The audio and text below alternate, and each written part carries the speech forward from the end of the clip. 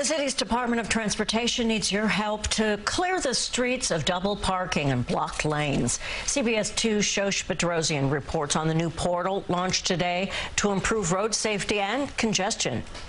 It's impossible to drive here. All this double parking, truck traffic.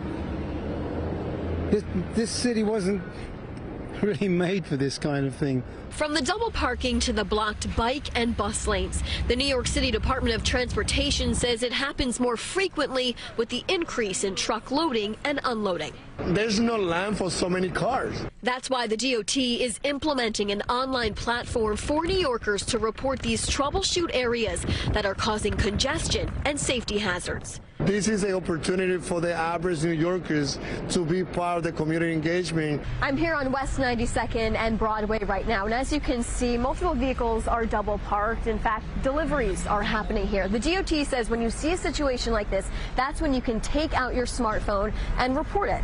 The platform actually allows you to select the issue you're seeing. So right now we're seeing a double parking issue. You can then select on the map where this exact location is, and you can even add comments as to what's going on here. A lot of New Yorkers, they order online in high volume.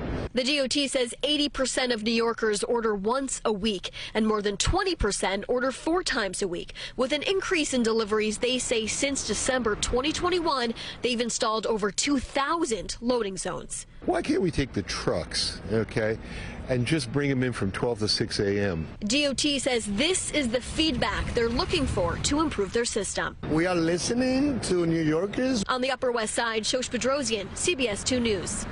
We'll see. Yeah, we will see. Some of us are more confident than others. Territorial over certain things, right? We'll see.